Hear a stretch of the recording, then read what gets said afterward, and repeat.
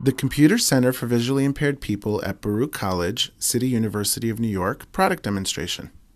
Hi, welcome back. It's Gus Chalkias again from the Computer Center for Visually Impaired People, and once again I'm sitting here with my partner in crime, Lynette Tatum. There you go. Our senior instructor over at CCVIP, and today we're going to be looking at just as a note-taking device or as an all-around good tool, a netbook.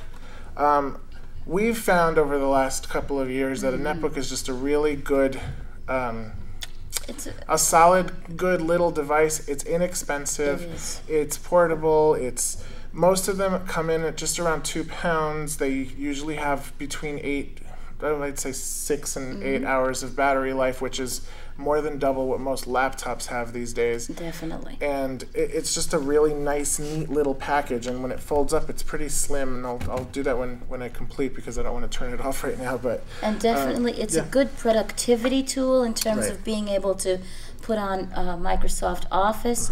But it's a fun thing too, in that you can do podcasting, blogs, anything you can do with your larger desktop or laptop, you can do with this netbook. I do anyway. Yeah, it comes with a built-in webcam. Yes. It's got Bluetooth. It's got You can do Wi-Fi. Skype. It's got like all of the stuff that you would want in a computer, but it's in a nice little portable package so that you can have it with you wherever you are. So on this, I'm going to turn it around now. But on this particular device, we've put JAWS. Yes. And the reason we put JAWS, actually, we tried to put zoom text on it to see how magnification works. And besides the fact that the screen is kind of too small to be doing magnification on, we also found that the device itself wasn't able to handle all the video requirements, if you will. Yes, thank you. The video requirements for something like zoom text, which provides magnification. So it's a good device to use with JAWS or another screen reader. I've also used it with NVDA and System Access. And this one we have here is an Acer, and I don't recall the model, but that's okay. And they're usually 160 gig, 1 gig, what is it, megahertz? 1 gig of RAM. And a pretty decent Pentium processor. Yes. There's no CD-ROM drive. There's multiple USB ports. There's an SD slot. And like I said, it's just a really nice little device. I've connected a standard-sized keyboard to it so that I can demonstrate it while it faces you. So I'm just going to do just a few things that I'm able to do with the computer.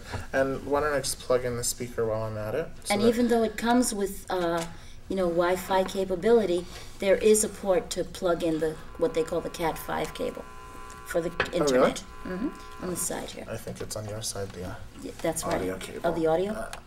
Okay. I think you've got it.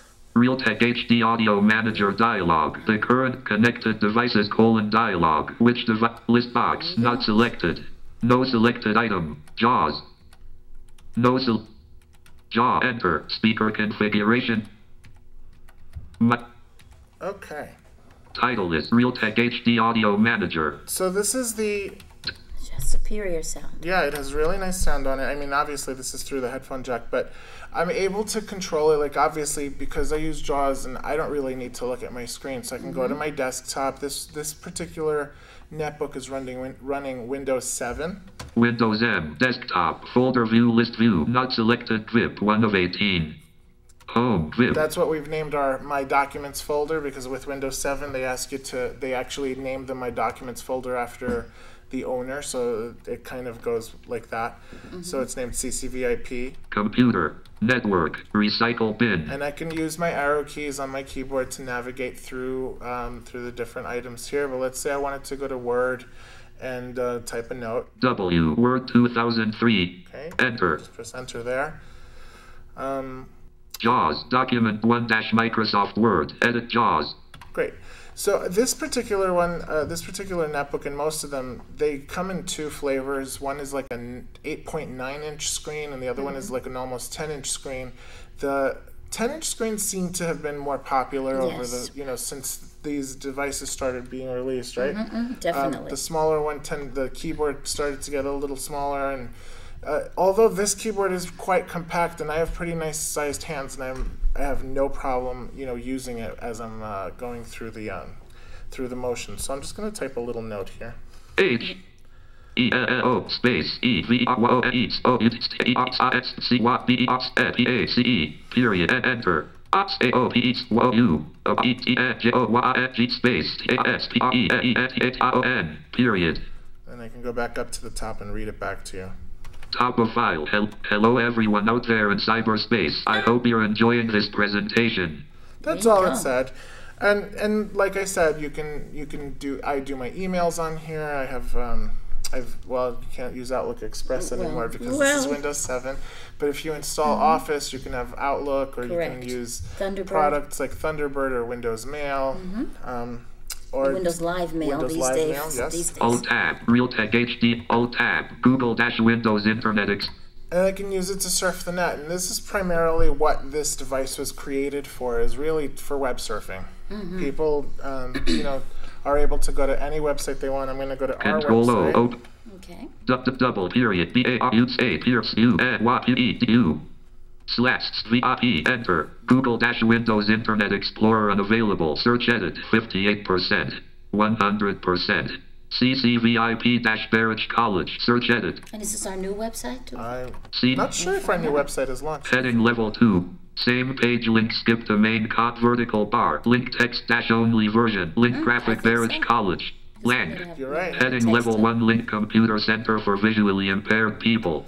And using, just like I said, with JAWS and with this device, I can use just my keyboard to navigate through the web, through the pages. How can CCVIP help you? Heading level CCVIP Demo Center Workshop. Heading level 3, April 9th, 2010 conference. Heading level 3, the Computer Center. That needs to be updated a little bit, I think. Just a bit. Or maybe it's a link to our last conference, which was on April 9th. Our next one's coming up April 15th, 2011. About CCVIP heading level blank. List of 6 items. Link mission statement. Okay, so let's say I wanted to see the mission statement. I could just enter on that link. About CCVI mission. History heading level 3. Funders heading accolades and the Computer Center for Visually Impaired People heading level 4. About CC contact us wrapping to top heading level 2. Same page with vertical bar. Computer blank list of 8 items. Link home. Link list of 1 items next. About CC heading blank. The mission of the CCVIP is to increase the freedom, independence, and productivity of people who are blind or visually impaired through the power of digital technology. We accomplish this through training, applied research, product testing and development, and community awareness initiatives. Lang. Okay, that's our mission statement, and that's what we hope that we're accomplishing through these videos as well. So, these can be purchased pretty much anywhere you can buy electronics or computers. We've purchased them from Amazon. You can find them at Best Buy, J&R, Computer World, wherever electronics are sold near you. And on average, I think we've bought this one for about $250. You can find them between $250 and $400, depending on what the features are. Yeah, but still $400. And they work really well. I use them for Skyping and video conferencing and stuff like that, and they work. They're actually really nicely put together. I use it for podcasting. Podcasting. Yeah, I even have on mine. I have editing, sound editing software. That's fantastic. Okay. So that's a netbook with JAWS, and we hope you've enjoyed it, and we look forward to seeing you back again. Thanks. Sure do. Bye.